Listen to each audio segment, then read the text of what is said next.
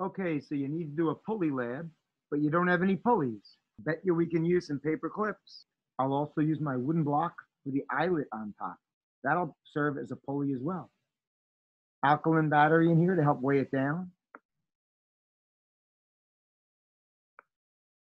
And we've got the red string with the loops in it. So I think it'll slip over the paper clip pretty smoothly. I'll slip the loop of string through the eyelet and pass this end through the loop. And there I have it attached with no knots. Now I've looped it over the paper clip and we'll see how hard I have to pull.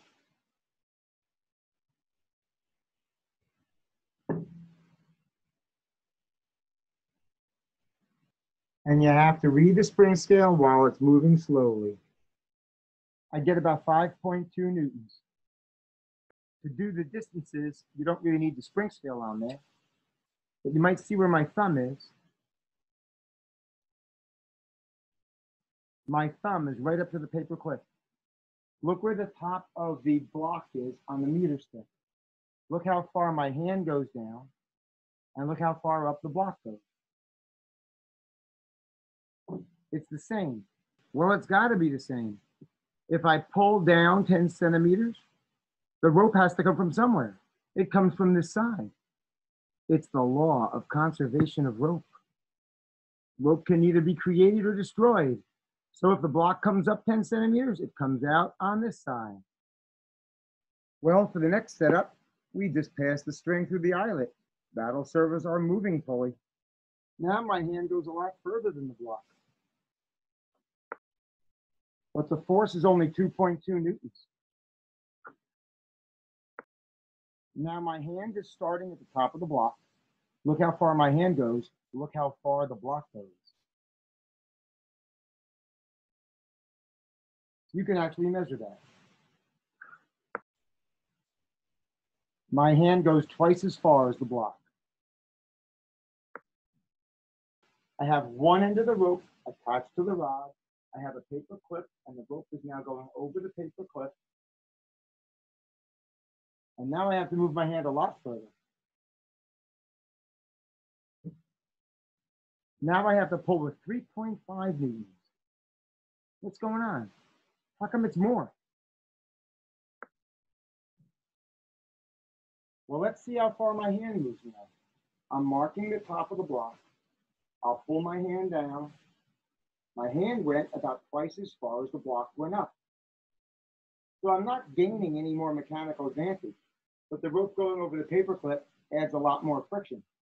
So yeah, I do have to pull harder, but there's an advantage. I get to pull down rather than pull up. If it was a real heavy weight, I could use my body weight to help me. Now I've attached the string back to the eyelet. I'm putting it over the paper clip and back through the eyelet. Serves as a double pulley. And now I only have to pull with 1.9 newtons. Now we'll see how far the block goes.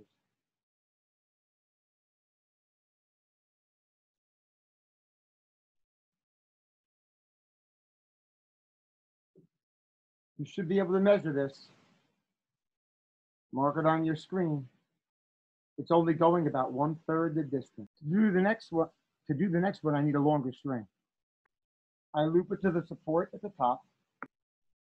It goes through the eyelet, over the paper clip at the top, and through the eyelet again. Now watch what happens. Oh, it's barely moving. I can lift it with about 1.7 newtons. Now measure the distance.